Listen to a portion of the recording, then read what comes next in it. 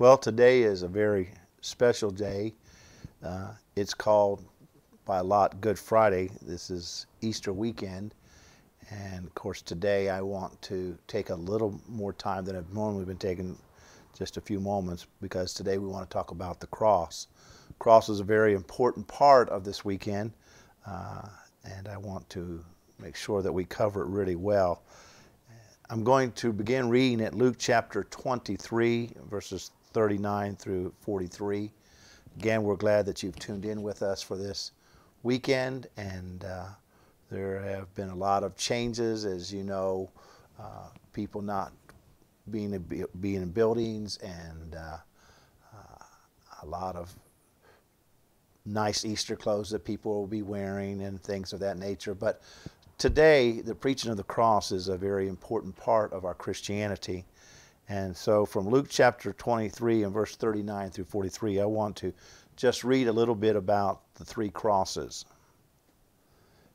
Then one of the criminals who were hung blasphemed him, saying, "If you are the Christ, save yourself and us."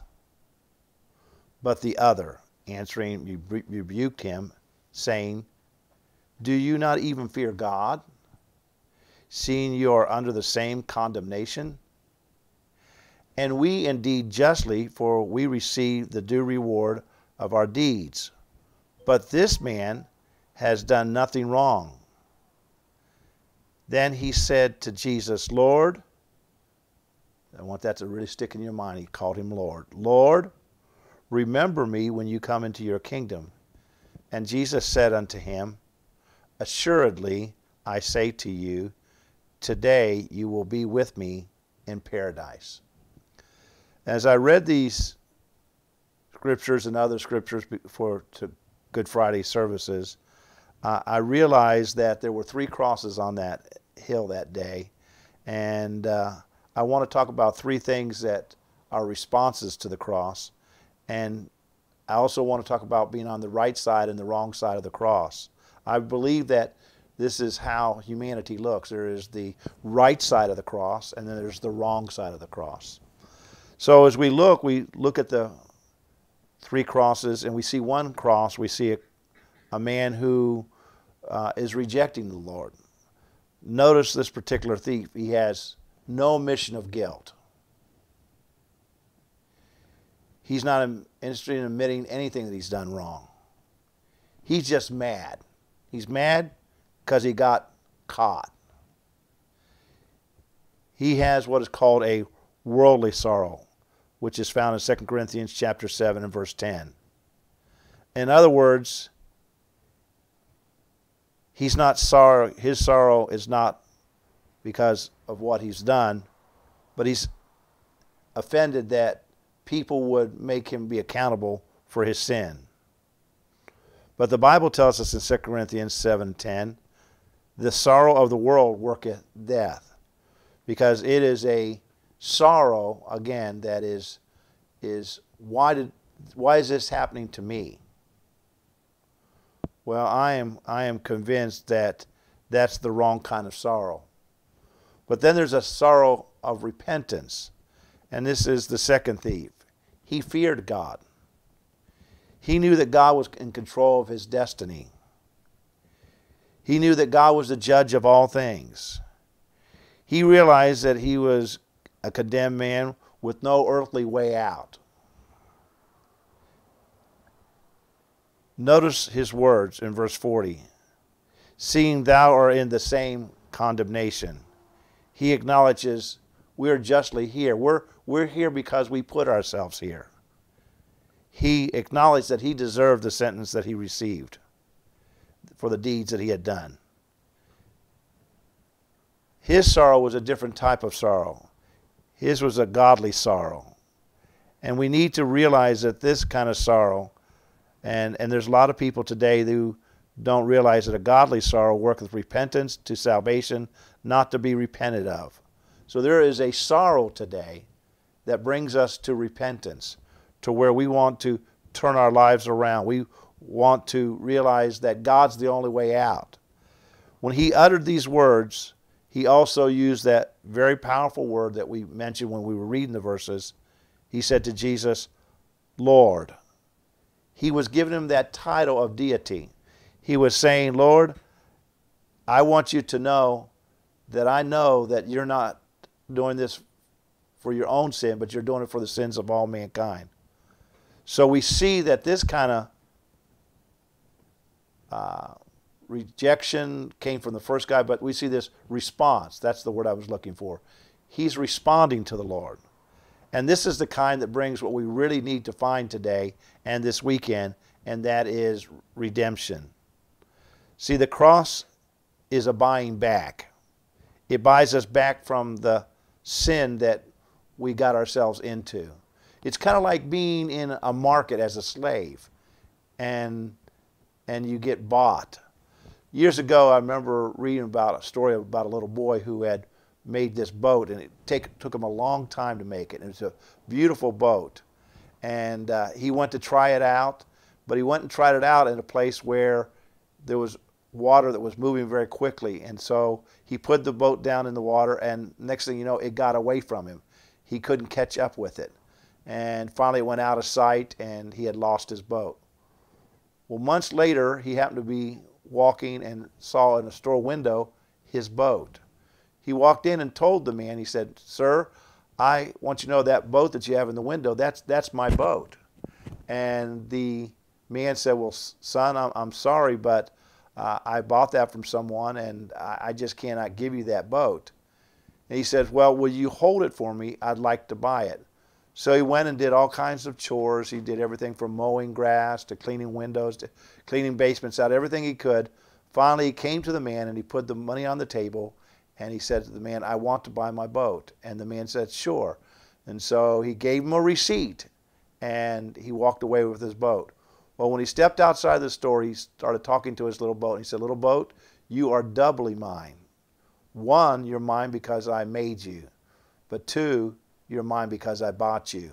We need to realize there's a God who not only made us, but he bought us.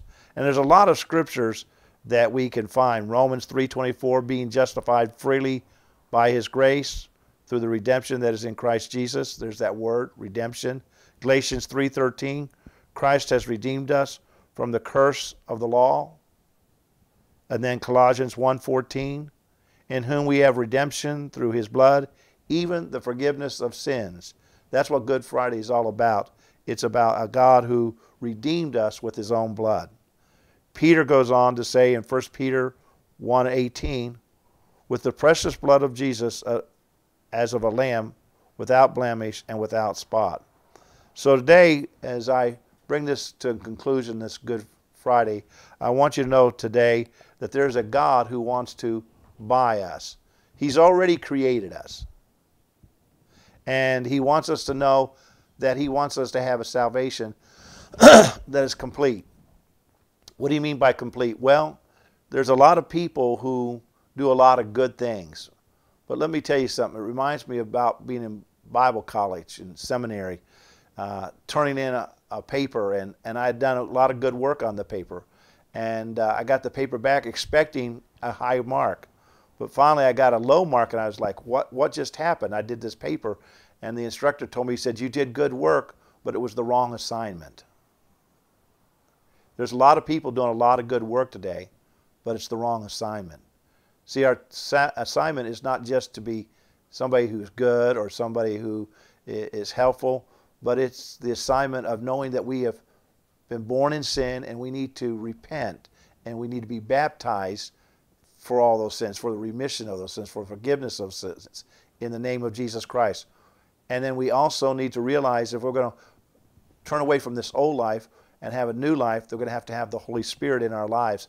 And that's what Peter said in Acts 2:38. He told us that Jesus Christ would redeem us, that he would buy us back, but we needed to repent. And I pray today that this is a time that you will look this weekend and realize repentance is very important. I know some of you have wondered about communion, and communion is something that I believe personally is something that I think is very personal. I've actually went to people's homes before and gave them communion. We've had communion in our building. I've been with other ministers for communion.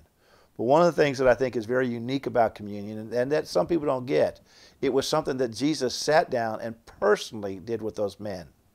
And I want you to know that I'm praying that this virus will be something that we'll be able to get back together personally and take that cup together.